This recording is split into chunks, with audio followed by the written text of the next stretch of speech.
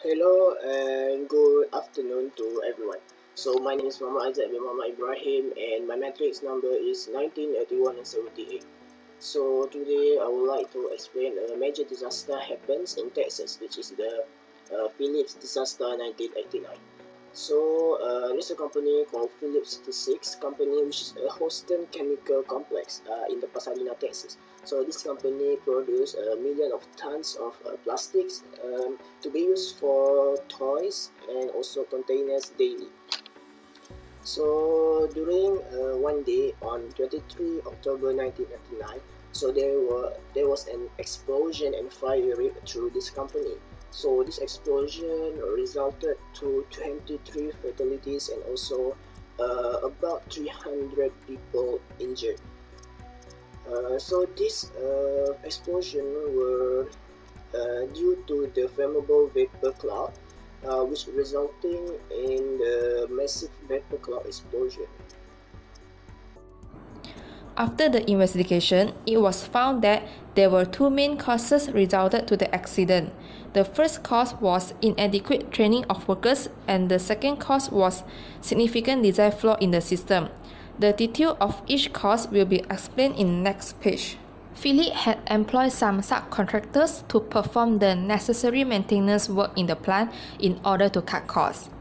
Fish Engineering and Construction, the primary subcontractor, did not have a good reputation even prior to the October 23rd disaster.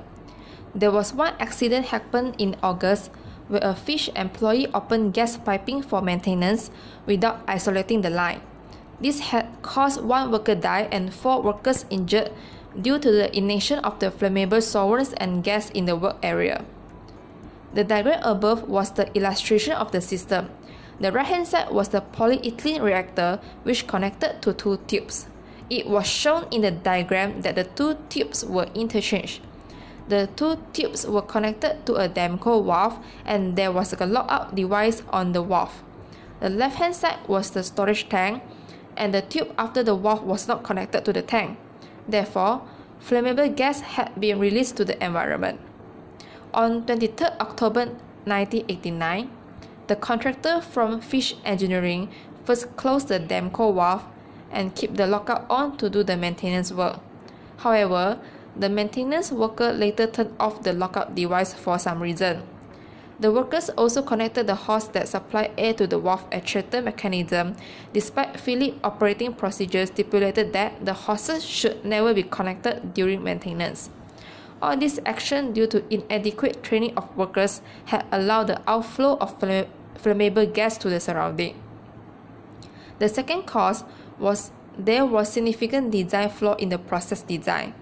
The design flaw had led to the second mistake done by the ill-trained maintenance worker who accidentally interchanged the hoses and connected them backwards due to the 2 tubes from the reactor had identical connectors onto the valve.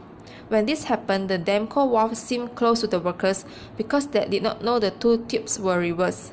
In reality, the pressure change from the switching of the hoses opened the Damco valve.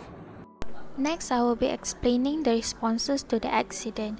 The immediate response was given by Phillips 66 Company Fire Brigade and was later joined by CIMA, or short for Channel Industry Mutual Aid Organization. They provided first aid, search and rescue, and firefighting with on-site equipment.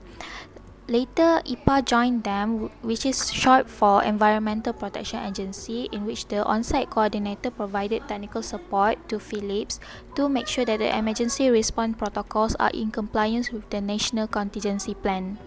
Next, the firefighting response was made complex because there was no designated water tank for the Phillips complex to combat fires. So they have to use the same water source from the chemical process for firefighting because the fire hydrants near the complex were blasted during the first explosion.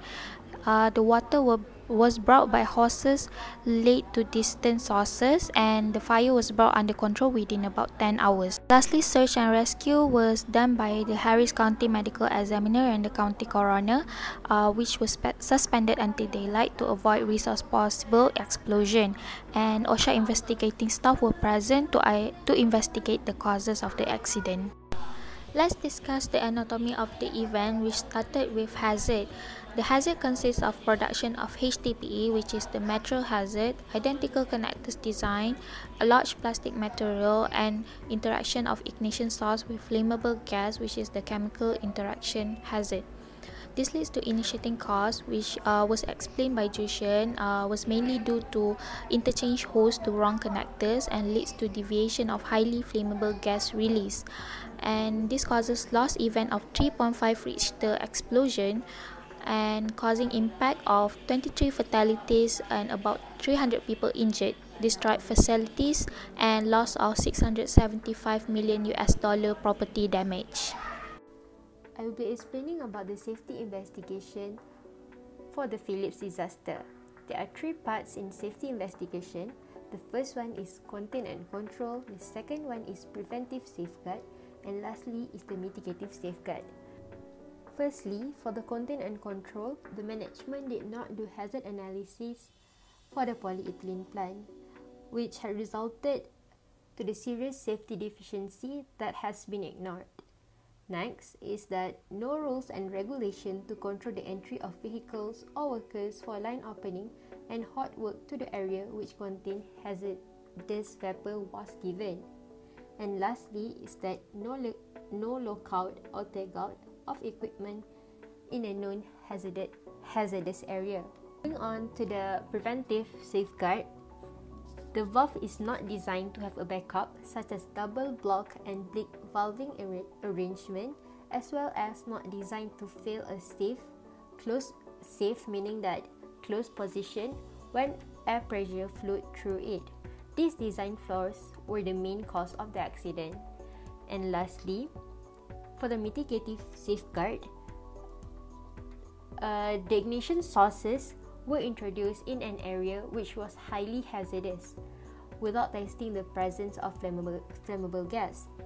The lack of safety measures in the plant can cause a small spark to become great fire.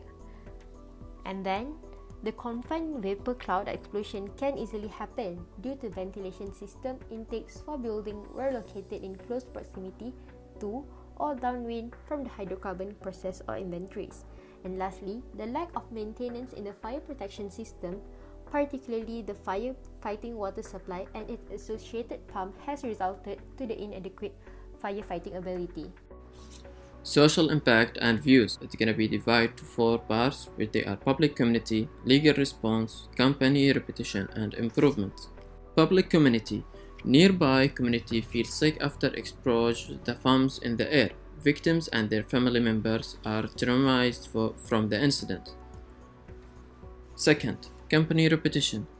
Phillips brought a team of legal consultants to combat the backlash affecting survivors of the accident and contended that they are exponentially safe mainly to maintain their stakeholders.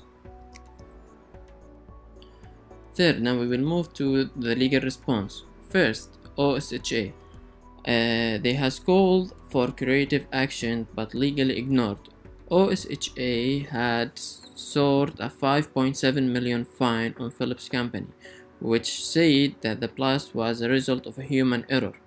Agreed in 1991 to pay 4 million fine only. Lawsuit by victims. 191 lawsuit was filed by victims on the blast. Only 21 workers still of the job with disabling injury received full compensation. And Tom Gentry, the president of Oil, Chemical and Atomic Workers Local 4227, said that there's been a disappointment over how the company has reacted to the whole incident. The company hasn't done enough to improve the situation. Now we will move to improvement. So, better reinforced safeguards first.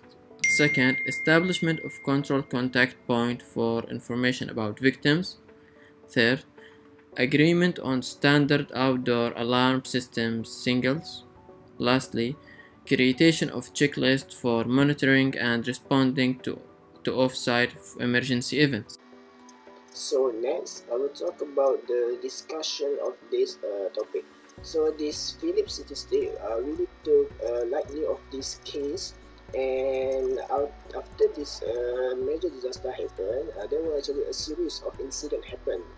As an example, is April 1919, a rail car containing a polypropylene blew up, and also in March 2000, there's an explosion at the Pasadena complex. So from all these incidents, it's vital to acknowledge the importance of safety features and procedures in a plan.